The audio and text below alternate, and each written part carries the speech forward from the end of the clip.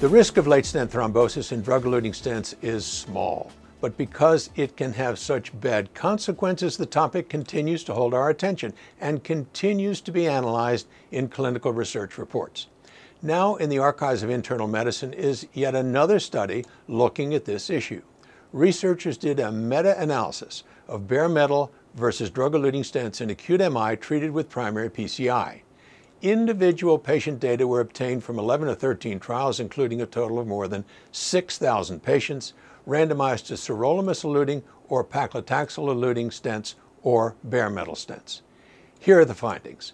At long-term follow-up of about 1.5 years, the pooled patient-level meta-analysis demonstrates that among patients with ST elevation MI undergoing primary PCI, sirolimus-eluting and paclitaxel-eluting stents compared with bare metal stents are associated with a significant reduction in target vessel revascularization. There were no differences in cumulative mortality, reinfarction, or stent thrombosis, but once again, the incidence of very late reinfarction and stent thrombosis was increased with drug-eluting stents.